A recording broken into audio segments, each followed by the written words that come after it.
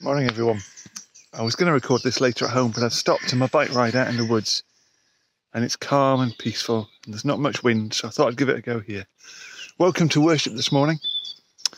Isn't it great to be able to meet together in this way? Looking forward to the service as we carry on. This week, or the last few weeks, I've been using Lectio 365, an app on the phone that I found really helpful for Bible reflections. I've been riding out each morning, early in the morning, using my allotted exercise slot to do that. The family have been using theirs quite creatively, as you'll see later on in the service. But one of the days, it's been focusing on God's healing and some of the promises about God's healing for the nations.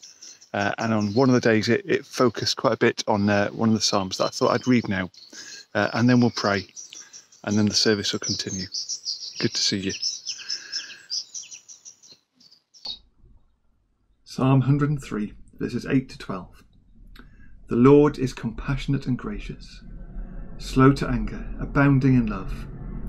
He will not always accuse, nor will he harbour his anger forever. He does not treat us as our sins deserve, or repay us according to our iniquities. For as high as the heavens are above the earth, so great is his love for those who fear him. As far as the east is from the west, so far has he removed our transgressions from us.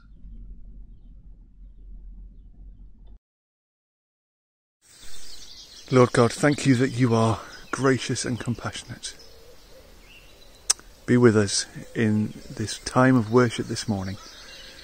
Let your Spirit flow through the words that people bring. Let us draw near to you and know your presence and your love and your healing power. Thank you that we can put our trust in you. Let's join together in the words of the Lord's Prayer. Our Father in heaven, hallowed be your name. Your kingdom come, your will be done on earth as it is in heaven. Give us today our daily bread, and forgive us our sins as we forgive those who sin against us. And lead us not into temptation, but deliver us from evil. For the kingdom, the power, the glory are yours, now and forever. Amen.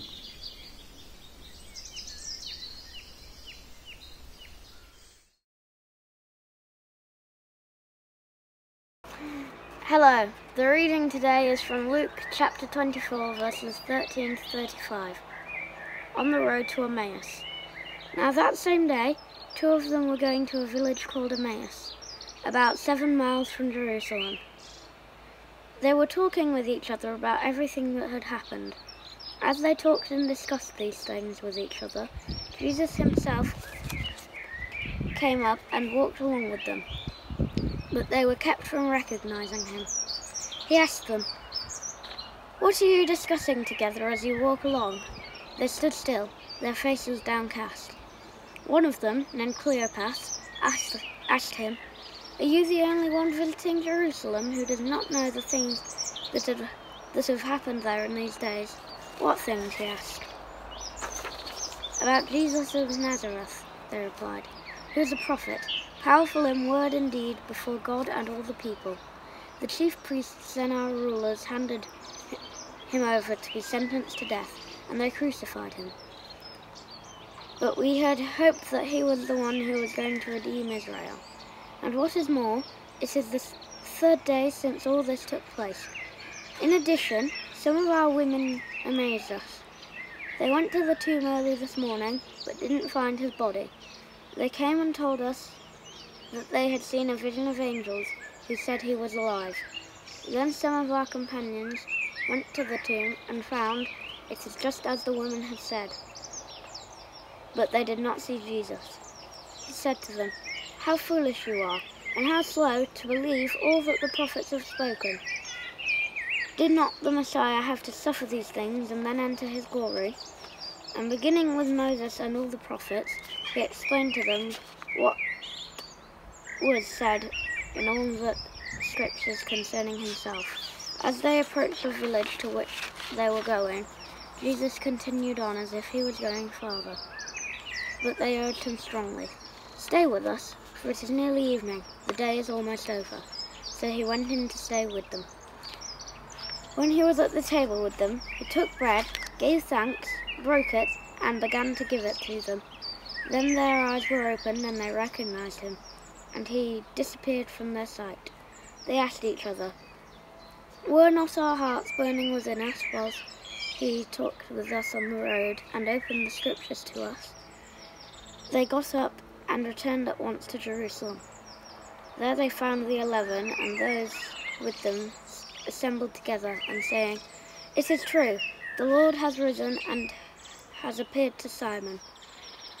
Then the two told what had happened on the way, and now Jesus was recognized by them and when he broke the bread.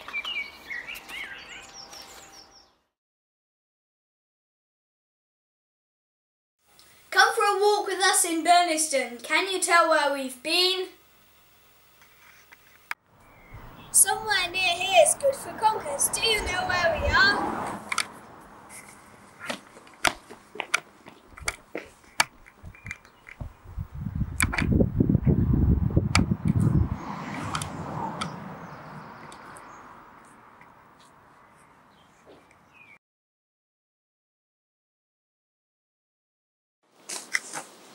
That's right, we're at Church's Horse Chestnut Tree.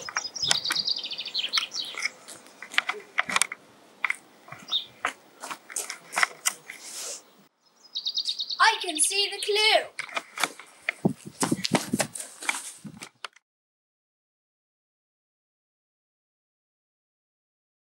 Somewhere near here is good for poo sticks. Do you know where?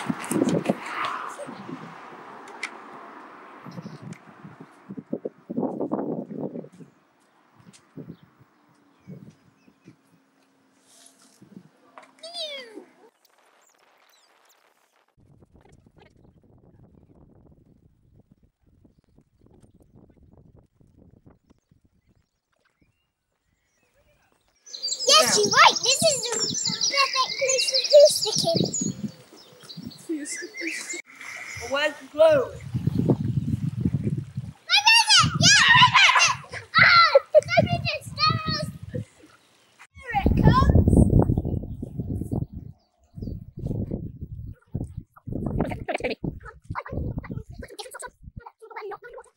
It's an owl.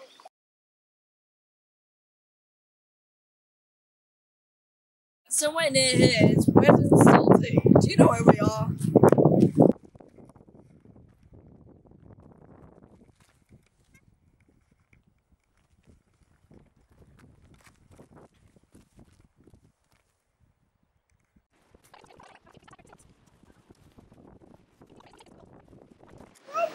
That's right, we're at Burniston Rocks. But where's the clue? I can see the clue!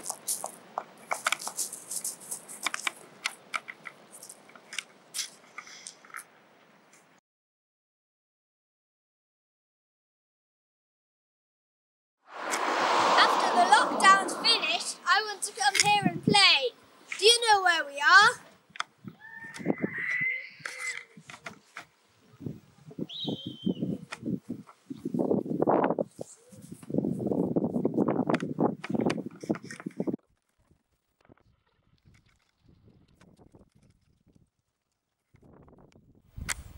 That's right, Burniston Play Park.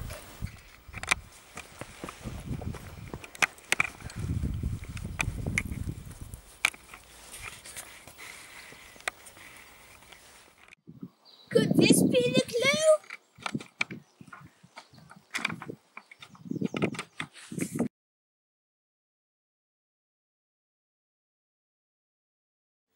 So, these are the letters we got. We got an O, an L, an E, and a V.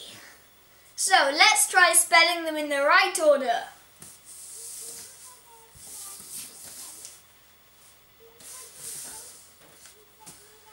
There, it says vole, but I don't think that's the correct answer, so let's try again.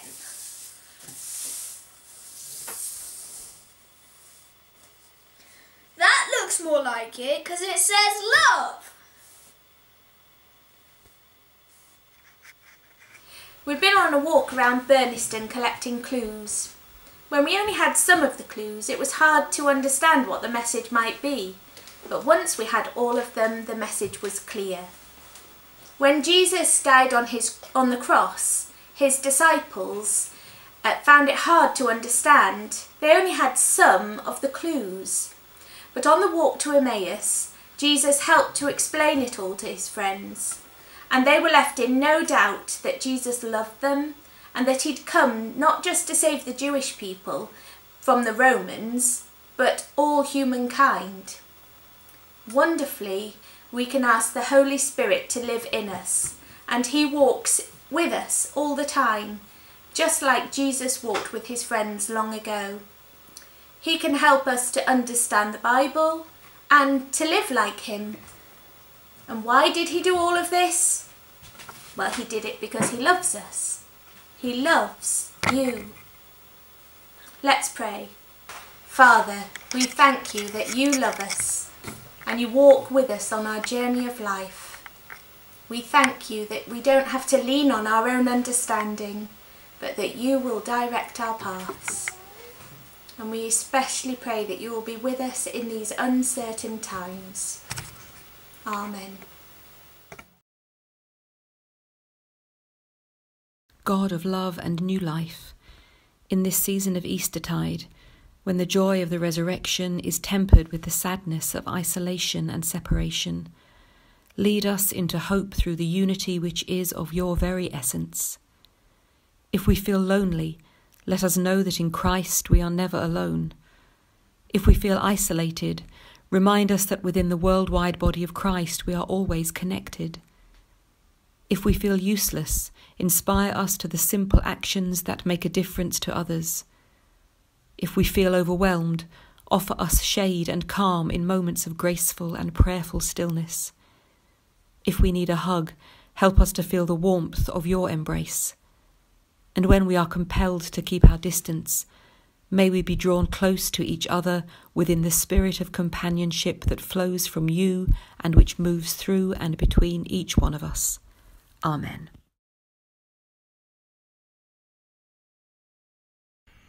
Hello everybody, it's David here with some thoughts on the story of the Emmaus Road. When the familiar and everyday becomes strange and unusual, we can quickly become disorientated and apprehensive. In such moments we realise how much we rely on patterns and routines to reassure us and enable us to remain solid grounded. When these are disrupted by bereavement, illness, losing one's job, or simply moving to a new area, the challenge to keep it all together can sometimes feel overwhelming.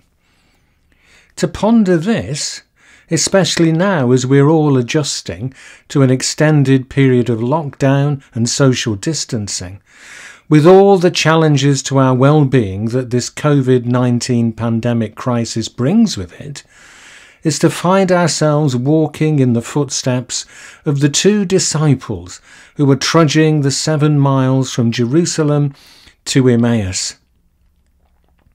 On that first Easter evening, what was such a familiar journey, with every turn in the road, every tree, rock formation and view being known and recognised, has suddenly become a strange pathway of despondency and loss.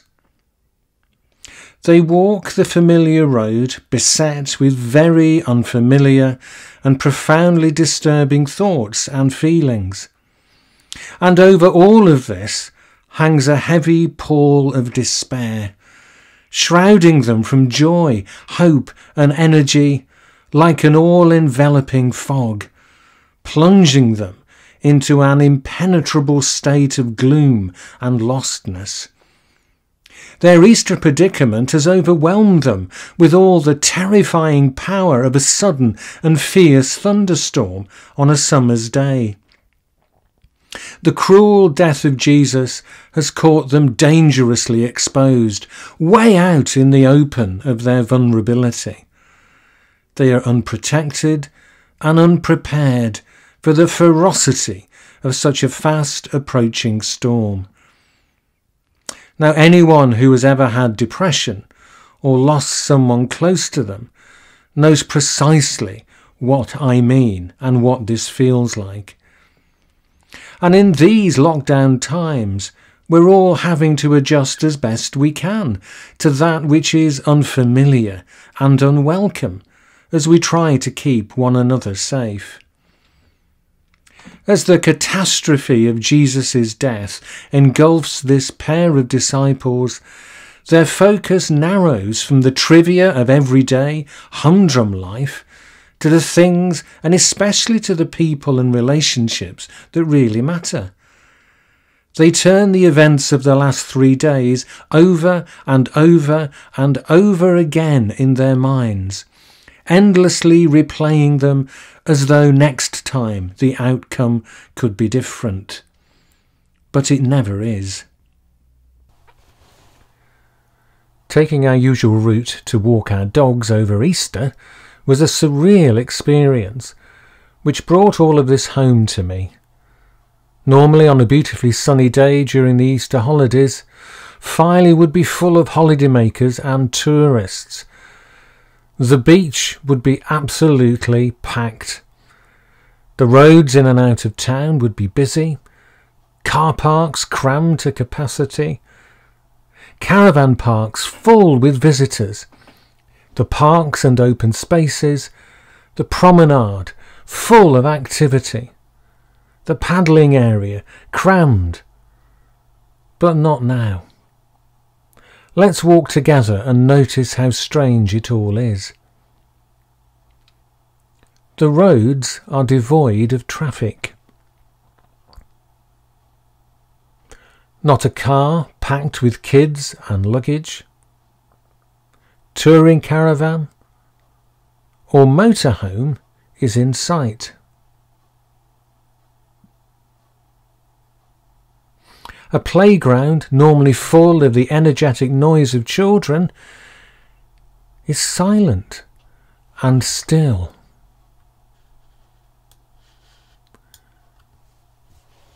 In the caravan parks, there is not a parked car in sight on the pitches, signifying that no one is staying here. The static parks are empty and unnaturally quiet. Walking on a little further, the road to the main car park has no traffic passing by at all.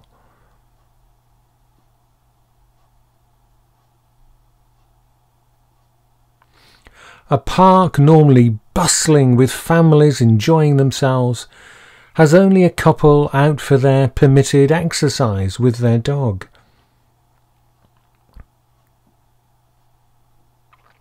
Looking at all this, it's as though one has entered a dystopian nightmare. And then in the playground area, the reason is plain to see.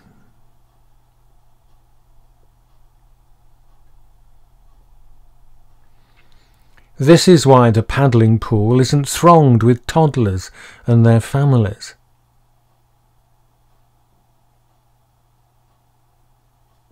This is why the promenade is largely deserted.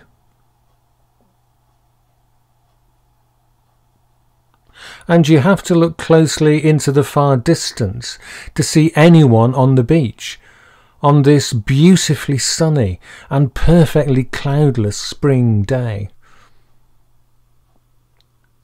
The walk to Emmaus was just like this in its isolating strangeness.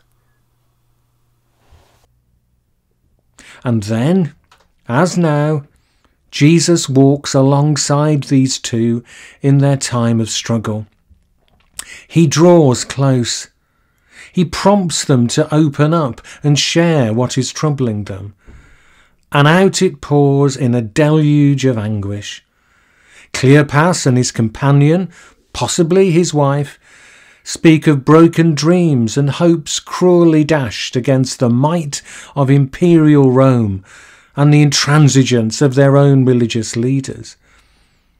They tell of God's promised liberation and of their trust in the man Jesus of Nazareth. And in our lockdown, he does precisely the same for us, especially as we companion one another. And walking with them, Jesus takes it, all of it, every last pain, hurt, frustration, anger, rage and tear. He takes it all and he holds it, and he carries it with them. Just as on the cross, Jesus takes and makes their struggle his own passion. And in our lockdown, he does precisely the same for us, especially as we companion one another. With these two disciples, he holds their confusion and bewilderment at what their compatriots had told them that very morning about Jesus' body not being in the tomb. Having heard that Jesus was alive, they had been let down again. Their friends hadn't seen Jesus. They hadn't seen Jesus. Jesus takes their numbing emptiness and begins to transform it. Walking alongside them, he proceeds to engender within their shattered minds the beginnings of hope, the genesis of possibility. Working his way through Scripture, he reframes to them God's promises, reshapes their expectations of what God is doing through the crucifixion of Jesus. He gets them to the point at which they begin to see that it is not the end at all. They're not walking away from broken promises, but with each step they are drawing closer to their very fulfilment. In our lockdown, he does precisely the same for us, especially as we companion one another. When Cleopas and his companion draw close to their home, Jesus makes as though to continue on his journey. They have to ask him to come inside and be their guest.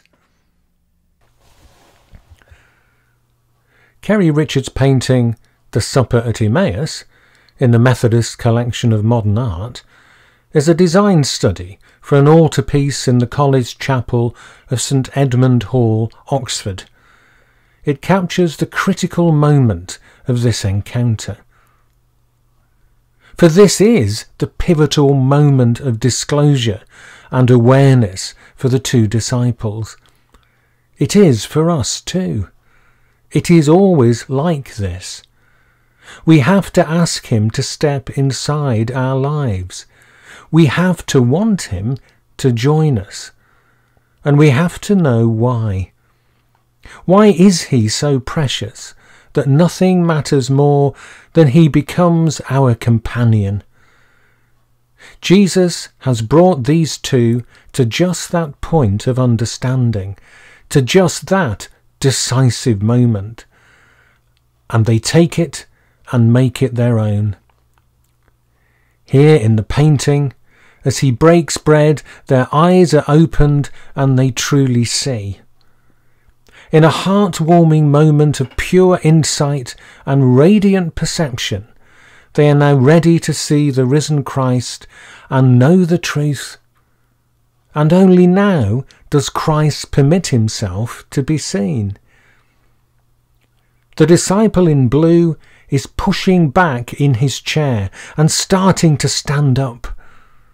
Christ, framed by a yellow cross, representing the beating theological heart of Easter, is in the process of becoming diffuse, his body translucent in the act of blessing and disclosure.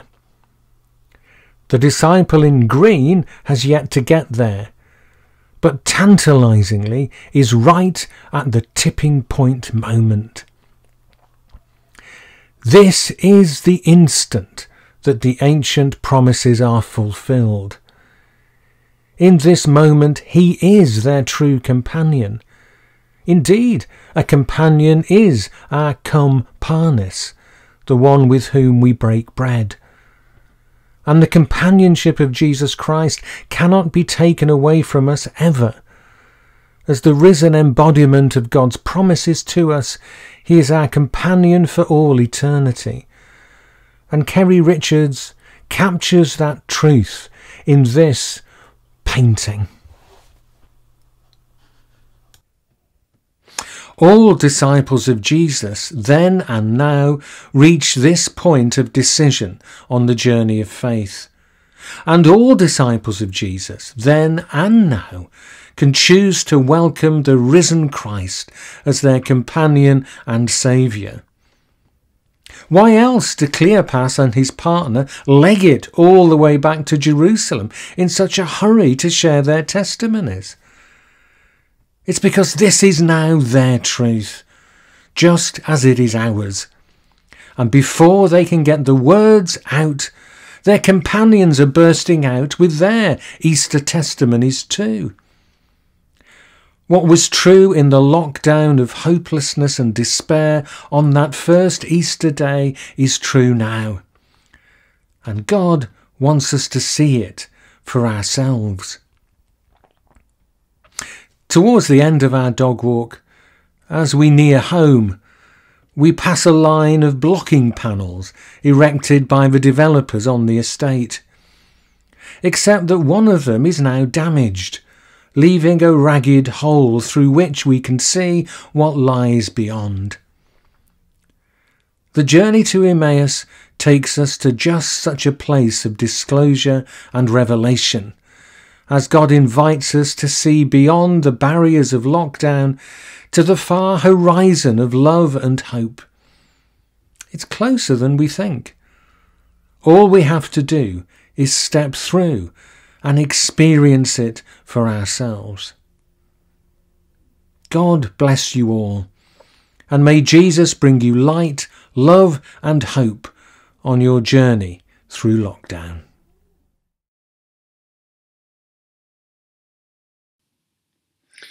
We now come to the special time in our worship, our prayer time, when we can be with God to worship him, to give thanks for his grace and goodness, to ask for forgiveness, and to bring our concerns and our cares and lay them at the foot of the cross in the care of Jesus, our intercessor and our high priest.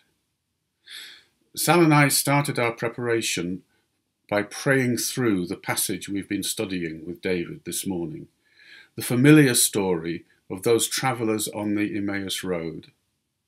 We realised that their hopes had indeed been dashed by the shocking events of the crucifixion and the fear and confusion of the next few days. But then it is a direct encounter with the living Jesus which makes their hearts burn within them and rekindles their faith and their hope.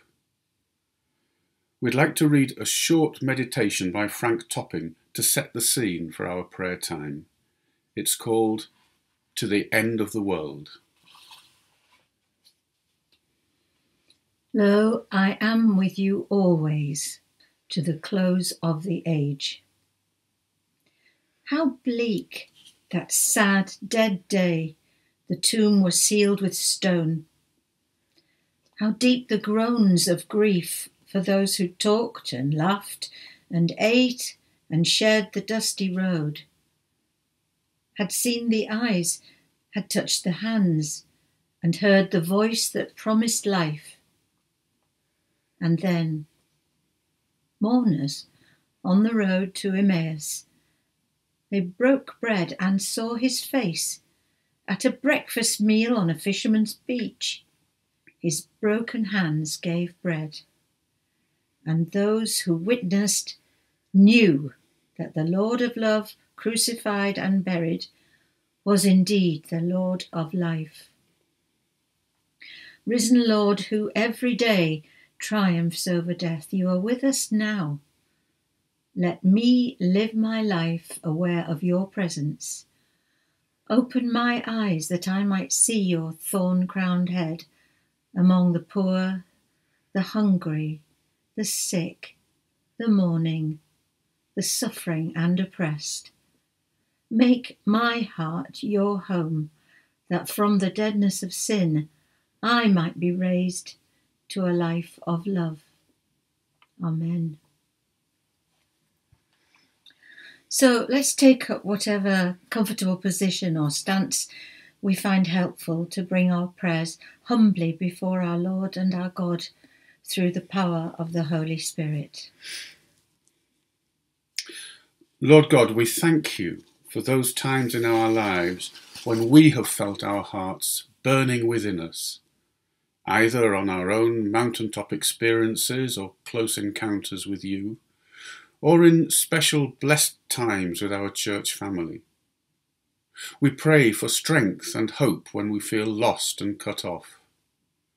Give us an unending trust and assurance in your loving kindness, even in the darkest of days, we pray. And Jesus said, "Lo, I am with you always, to the end of the age."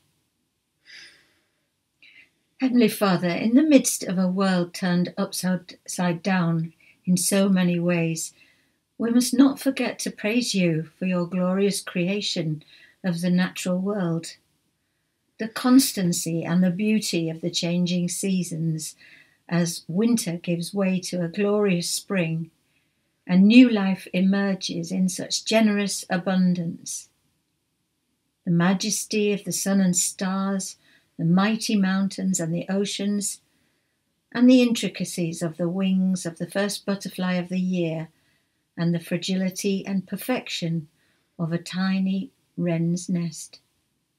You are a generous God, and we thank you and we praise you for your grace and goodness to us. And God saw all that he had made, and it was very good. As we share worship together in a new virtual way as an inclusive church family at Burniston Methodist Church, we thank you, Lord, for the gifts and skills you have given us to help make this happen.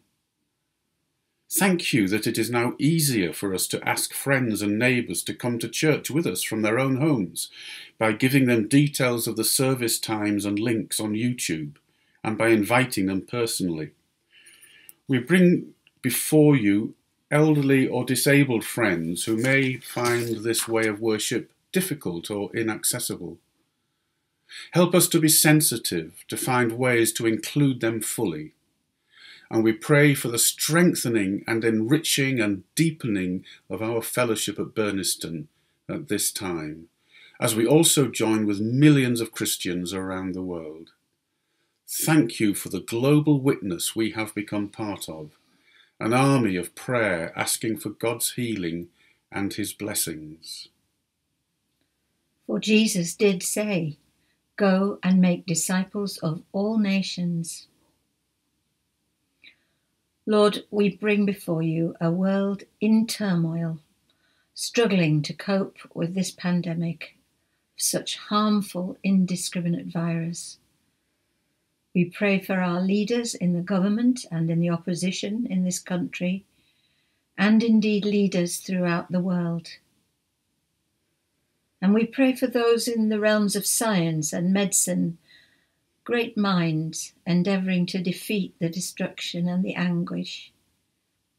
Give them wisdom, skill, courage, and compassion as they strive to find vaccines and treatments to disable coronavirus 19 and to bring relief to our hurting world. May a spirit of cooperation and support between nations bring about a new order as we realise we are all equal in your eyes and we all your precious children. For Jesus said, "Blessed are the peacemakers, for they will be called sons and daughters of God." We bring before you, Lord, the millions throughout the world and in our own country who are caring for those affected by COVID-19. For carers looking after the most vulnerable whether in their own homes or in care and nursing homes. We acknowledge their dedication and skill, but also their anxieties about how they can keep those in their care safe, and about their own and their families' health and well-being. For nurses, doctors, and all those working in hospitals, using their skills and compassion to look after the sick. We pray for those working to bring the necessary equipment and supplies that enable them all to work safely and effectively. And we see, Lord, how the challenge of this terrible disease has turned so much of our lives and thoughts upside down. We see how much we owe as a nation to people who have come from all over the world to work in our care and health services. People who have been anxious about their continued right to live and work in the UK. People who are paid well below the threshold that would make them welcome to come and work here. We see how important are those who harvest our crops, who drive our buses, who deliver food and other supplies to our homes. So we pray that when this crisis is past, the respect and gratitude now being shown to our key workers will become part of a new reality, a new compassionate approach to public policy based on the values of love, respect, and justice. For Jesus said, "Many who are first will be last, and many who are last will be first." Now we pray directly for those who are sick with this virus, those in anxious isolation at home, those in care homes, those in hospital and intensive care units. And we see on our screens day by day the unspeakable pain and suffering of individuals. In the silence now, we bring before you those we know personally who are affected, and we remember the countless millions that we don't know.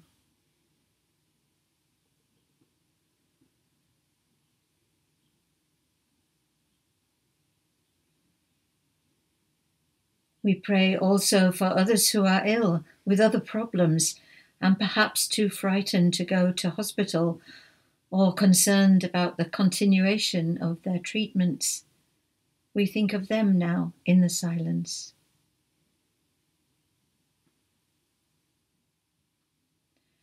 Bring healing and comfort, Lord.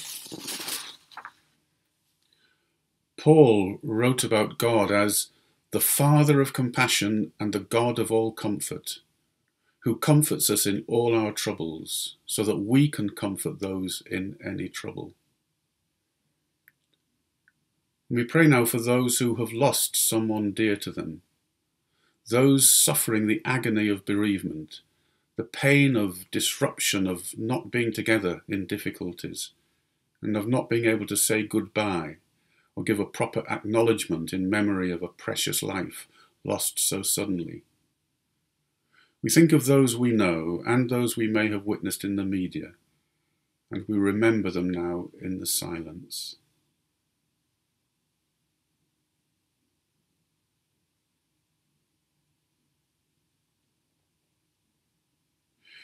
You knew what it was like, dear Lord, to experience these most human of emotions, and you, by the power of your Holy Spirit, the Comforter, can bring relief. Give us the healing words to bring to these conversations, and by your power use us in a mighty way to comfort others. For John tells us that Jesus wept when he saw the distress caused by the death of his friend Lazarus. We also want to pray for anyone who's finding the current situation with its heightened anxiety, isolation, fear and depression, finding it difficult to contain. You, Lord, wrestled with loneliness and temptation when you walked among us, and you understand the torments with which our minds can struggle.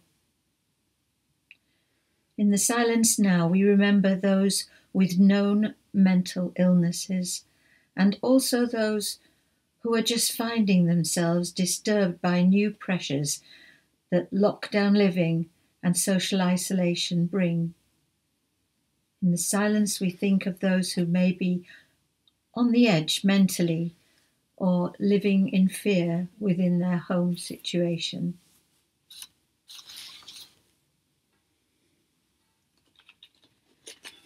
We pray for healing and comfort for the mind and for mental well-being.